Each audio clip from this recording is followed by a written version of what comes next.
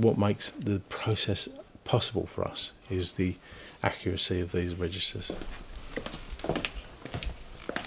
It's a big book. Which is why we use the bench, so we don't have to do too much. So the process that we do to reuse and reclaim a grave effectively is that we choose an area, we work through making a note of the grave numbers that we were having interest in, and then we come to the registers and then we look to see which ones are appropriate for us.